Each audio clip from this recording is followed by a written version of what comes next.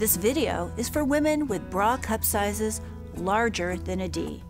Because after a D cup size, the letter or letters used to name large cup sizes vary, depending on the manufacturer and the country. This predicament can lead to confusion, resulting in the wrong bra size being purchased. The good news is there's an easy solution to all of this once you understand why there are cup letter differences.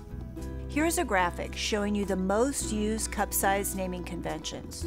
The first row shows what most USA manufacturers use, then Europeans, and finally the United Kingdom, which by the way is considered the world's expert in larger cup sizes. Here's the challenge. Look at the USA size triple D. This same cup size is referred to as an E or an F in other countries.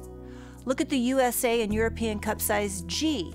It's 2 cup sizes smaller than a United Kingdom G cup size. You can also see that some double and triple the same letter to represent a cup size. So women with larger cup sizes find this confusing and frustrating. They can understandably make cup size mistakes when purchasing bras.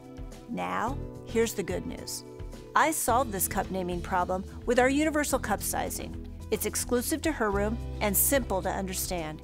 Here's the same graph, but with a universal cup sizing line.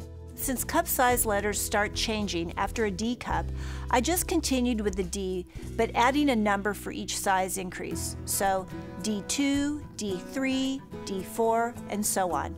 When you come to HerRoom, all our bra size drop-downs have a universal cup size, or UCS for short, equivalent. So simply know your UCS, and you don't need to know what country or system the manufacturer is using. You get your right size every time. You can also find everything in all your cup sizes with just one search on your UCS. So, for example, your 36 triple D bra size can also be called a 36E or a 36F in other brands. But search 36D3, your universal cup size, and all 3 of your bra sizes will be included in your results.